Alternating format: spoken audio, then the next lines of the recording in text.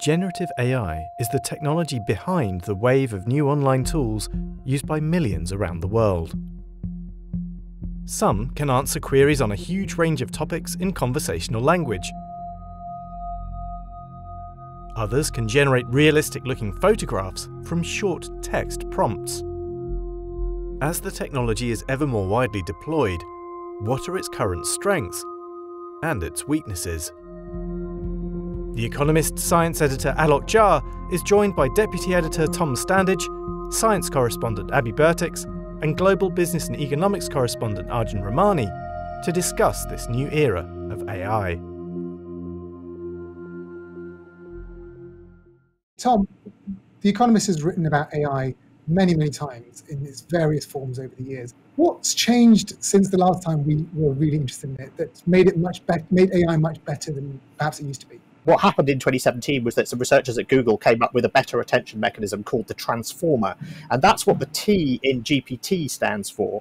And so essentially that made these systems a lot better. They could sort of come up with longer pieces of coherent output, whether that's text or computer code or whatever. So there was a technical breakthrough, and that took a while to ripple through the community. So that's one of the things that changed. But the other thing that changed is that this technology became much more visible.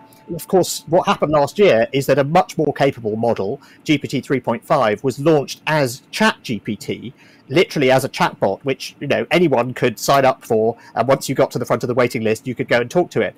And you'll have heard these numbers that 100 million people tried it within the first 2 months, and that's reckoned to be the fastest adoption of a consumer technology in history. So the thing that really changed is that suddenly there was a way that anyone could use this technology, and they came up with all sorts of amazing uses for it and asked it to do all sorts of extraordinary things. And that was what really put it on the map. I think one of the huge strengths of these large language models is that they're able to kind of crunch and churn through such scads of unlabeled data. So normally, in the past with AI, you always needed your thing and a label. So that required humans to kind of go through and label them. But these large language models, you chuck in the internet and you get out of it a blurry picture that is basically taken of hundreds of billions of words.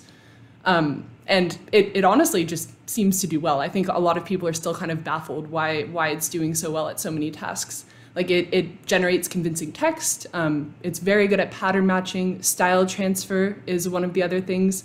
You ask it to write a love letter in the style of a pirate from the 14th century that has an Irish accent but is from the Bahamas. And then it's also pretty good at passing standardized tests, it seems. It passed the US medical licensing exam. It's passed some legal tests.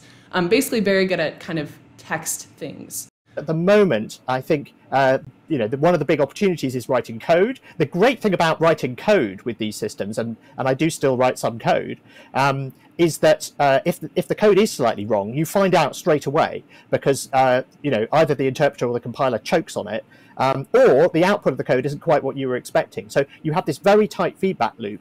And if it's slightly wrong, you find out pretty quickly. In terms of weaknesses, I think one of them is the lack of transparency. It's kind of a black box. You can have access to kind of what's going inside, the attention weights, what those values are, but they don't mean a lot to us. There's over 100 billion of these weights, and that's very, very complex and hard for us to understand in what they're doing.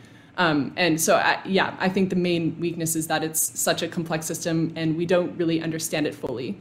If your job is to find out new facts, that's actually not something that these systems are really in a good position to do. And I was talking to people within the Foreign Office, the British government, the other day, and also they were saying, what's the impact of this? And I was saying, look, our job, whether we work in government or the intelligence services or journalism, is to find new facts.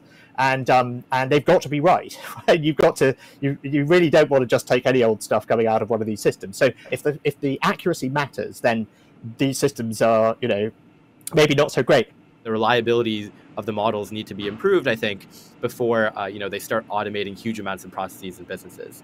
But I mean, there's a huge amount of economic activity, I think, that'll get affected by this. I mean, the paper put out by some economists at OpenAI that said that around 20% of the U.S. workforce could have around 50% of their tasks affected by generative AI in the next few years, right? So a lot of tasks that we do on a day-to-day basis could be helped by these models over the long term. But there's some interesting, research in the economics of innovation that talks about how if you want to get what we called an intelligence explosion, or if you want to get, exponentially increasing rates of economic growth in any given domain, you need to automate the entire process. If you've only automated, 90% of it or 99% of it, that doesn't get you nearly the same effect, because the slowest part of the process, which is maybe probably the human, acts as what's called a rate determining step. So we'll end up slowing things down. So I think that's probably what is likely to happen in my mind, where we use AIs to help us with research, which frankly we are already doing, but it still is not able to get 100% of the way there. So ultimately, the pace of progress continues as it has been. So they would have become super intelligent and turned us into paperclips if it wasn't for those pesky humans getting in the way of them, making them more intelligent. This is an excerpt from a 45-minute discussion about the risks and opportunities of AI. Economist subscribers can watch the exclusive event in full by clicking on the link.